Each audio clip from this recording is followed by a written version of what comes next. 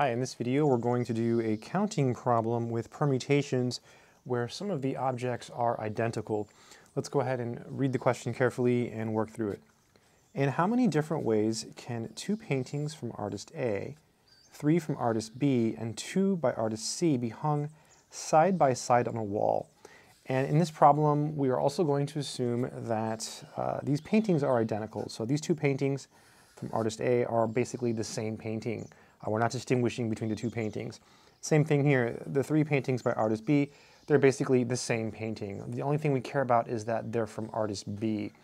And likewise, the 2 paintings by artist C are also the same painting. We're not really distinguishing whether or not they're different paintings. So there is a formula. Let me show you. Solution. The formula is the following. It's n factorial over, then here we have n sub 1 factorial times n sub 2 factorial times ...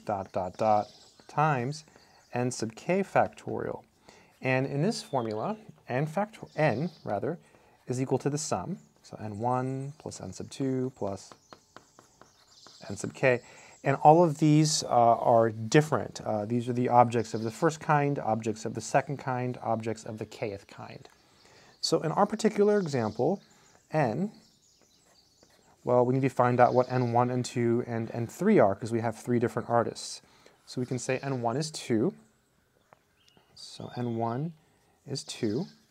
And then n sub 2 is going to be 3 by artist B. And then n sub 3 is going to be 2.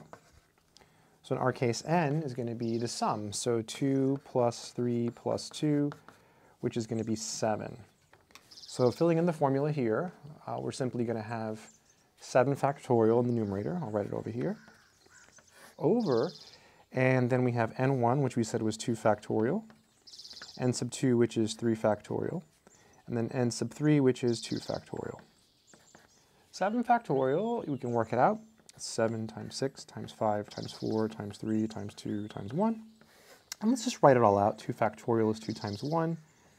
Times 3 factorial, which is 3 times 2 times 1, and 2 factorial is 2 times 1. So this is equal to, so now we can do some simple cancellation. The 1's basically go away, so do the 2's. You don't care about the 1's here. 2 times 2 is 4, that's going to cancel with this 4. And these 3's will cancel, the 1 doesn't really matter. So we get 7 times 6 times 5. Because it's all over 1, so you get the same thing, which is 42 times 5, okay?